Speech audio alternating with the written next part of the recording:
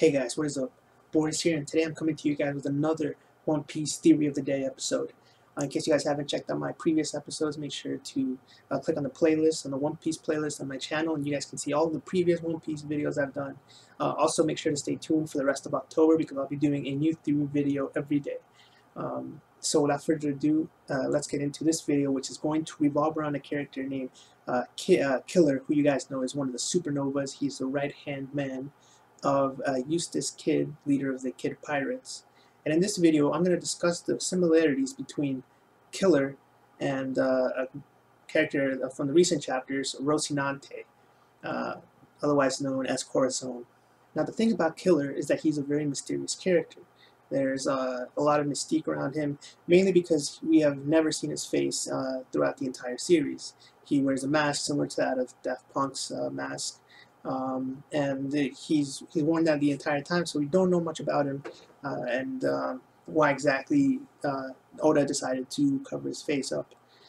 Out of all the supernovas, he's the only one who doesn't have a name that corresponds to a real pirate or real person from the real world. Oda tends to name his characters after real world pirates or famous people, but Killer is not named after anyone. Oda said that himself in one of the SBSs. So that's a very interesting thing about Killer. Another thing that people find about Killer is that he seems to be the brains behind the Kid Pirates. As you guys all know, Eustace Kid, he's very very driven by emotion. He will fight anyone who looks at him in a weird way. And the Kid is the guy who has to tell him, hey, look, calm down, calm down. He's the guy who has to explain a lot of the stuff to Kid, as we saw when you have to explain to him the significance of the Ox Bell back in the New World. And we'll see it here recently in the Punk Hazard arc, where he pretty much had to control him when they were trying to put together the alliance. And I'll show you a picture here. So right here, as you can see, Apu's creating a ton of chaos in Killer's lab, or Killer's base, and what's that? Killer here, or not Killer? Oh yeah, Killer Kid's base, and Killer's the one who has to calm Kid down and say, look, first of all, wait, Hawkins, don't be so hasty, and we guys two, quit. Weren't our 3 pirate crews pretty much supposed to? What he's trying to do here is trying to settle everyone down and tell them, look, I gathered you guys here because I want to make an alliance. In fact, in the previous page to this, Kid didn't even want to see Apu, Scratchman Apu, but Killer's like, look, man, this guy's strong. We have to, I want him to be part of this alliance, which is interesting. It seems as though the one who's in charge of making this whole alliance is Killer himself. So that's something very interesting. Again, I think he's like the brains behind the whole thing. Sure, Kid is the one with the higher bounty and the guy who's more well known in the pirate world. But Killer is definitely, I think, he's going to play a very important role. And maybe people are, underestimating him and really not paying too much attention to him. Okay.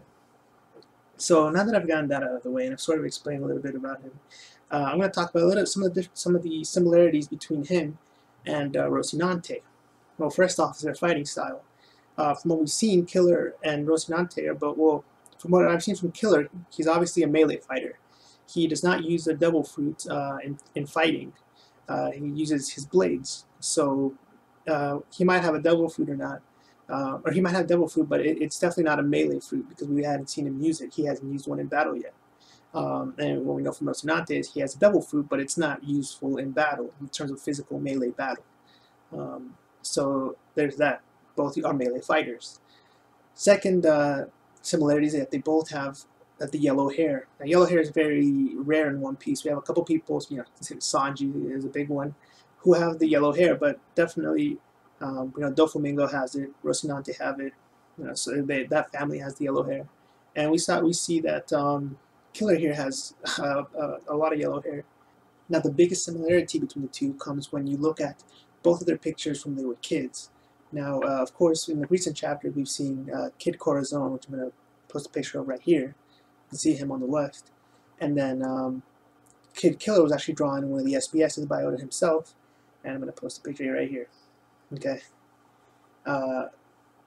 You can see Kid Killer seems to have, his hair is a bit longer, and it's more well kept. Of course, Corazon is homeless, dirt poor on the streets. He's not going to have the ability to have his hair well kept. But definitely, there's a big similarity there, and a lot of people are taking notice of this. One last picture I want to show you guys is this one.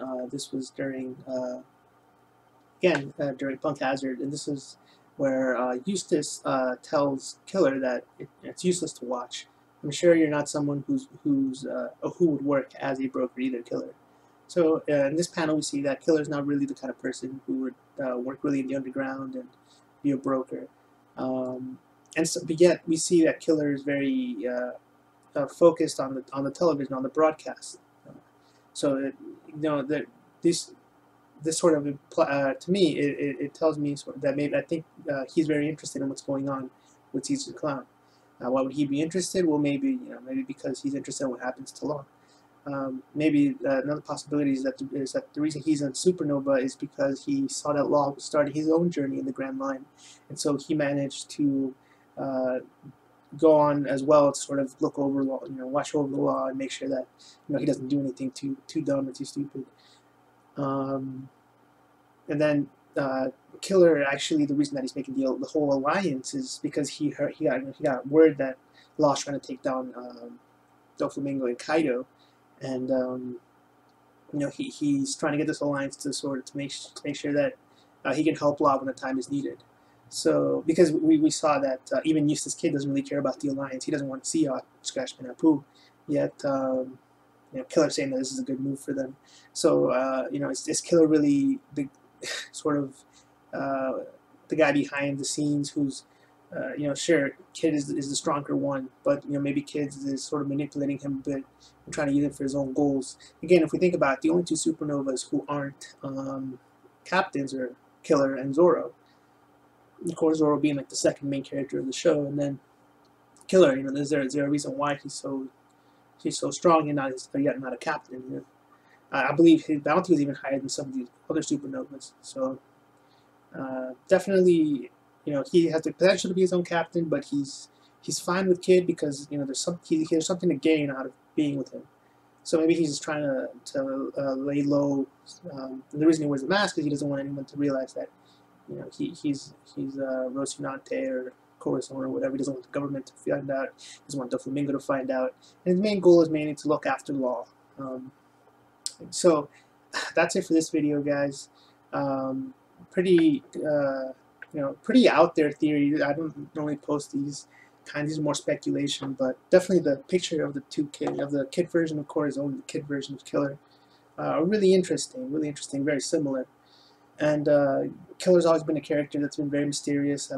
I've been very interested in finding out, why does he always wear a mask? Why is Oda hiding him?